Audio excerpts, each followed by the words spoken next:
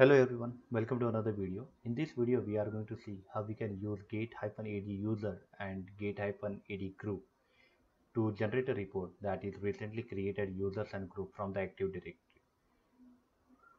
To get the data, we have created a script and some variable. So we are only using the Get-ADUser and Get-ADGroup command to get the data, but we are applying some filter on that. So what is the filter? So the first variable we have created as a days, where we are getting an option to enter the number of past days from current date to get the data. If you want recently created within a one day, how many users have are created or how many groups are created, then you can just enter the number of days count as a one, and it will automatically generate a data to for recently created user and the group. Here the second variable is a when. Here it is comparing the today's date and number of entered days here. So it will minus that days and it will give the past days count. And that count will be used here in the when created filter, and then it will generate a report according to that. So let me show you how to use this script. So when you run this script, it will give you the option to enter the number of past days. Suppose I want to generate a report on that how many users are created within 2 days. So I'll enter here 2 and hit enter, and it will show me how many users were created within these 2 days with the created date. You can see here the date is mentioned. And the same way, I want to generate a report for groups. How many groups were created within 2 days? Then let me run it and let me enter 2 count here. And there is no group. Why? Because the no user group has been created during these 2 days. So let me create a one group and we'll show whether it is appearing in the script. So here I'm entering group recent, and let me put the type as a distribution because it will show that too. Okay, we have created that. Now I'm running the script again, and here I'm giving the count as a 1 because within a one day how many groups have been created, I want to get that data. So when I enter 1, now it is showing me group recent was created during this 1.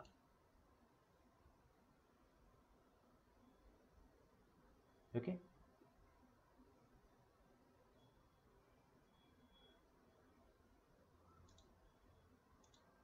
Let me run it again and let me enter 5 here.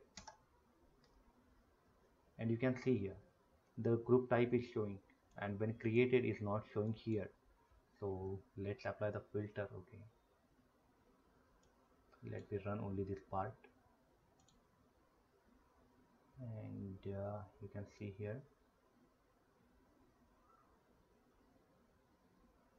Okay, created date is not appearing. Okay, let's expand the properties, giving star here.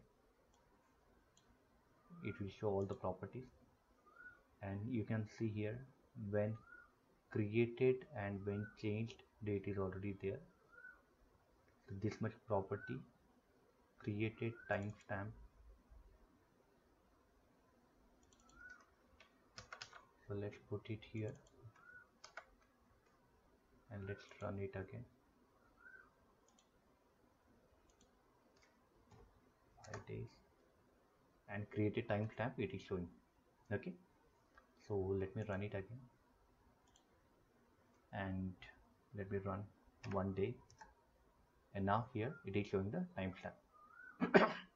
So in this way you can generate a report according to the days count you want, and this is the same for users. So let me create another user here.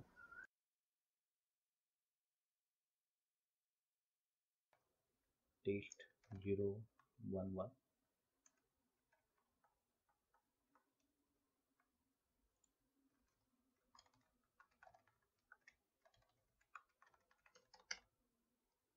Okay, so let me run the script again for the user and let me give the one count.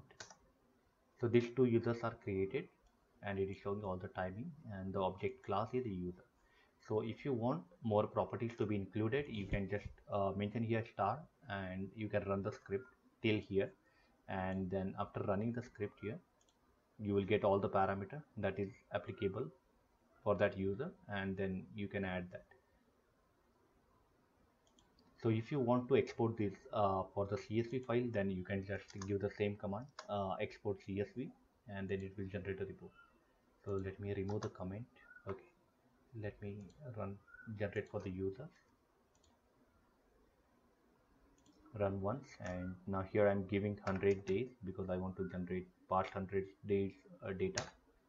And you can see here the file must have been created, recent user, and you can see here the username has been mentioned, and when created date is also given. So this is the recent date that the user was created, and if you want, you can create a scheduled task to email the report on particular day or every day. So it will automatically generate a report and export to the CSV file, and then CSV file will be attached to the email that the script you will create. The same for group. Let me run it. Now I want to put 100 here again, and you can see the command is completed. Let me open the group file, and you can see all the groups is mentioned here with the created timestamp. Okay, this is the reset one that we had created distribution, and this all are security group. Okay, based on the created date, it will put the group name. So you can use this script according to your need, and if you are facing any challenges, then you can put into the comment box. I'll try to answer that. Thank you for watching the video.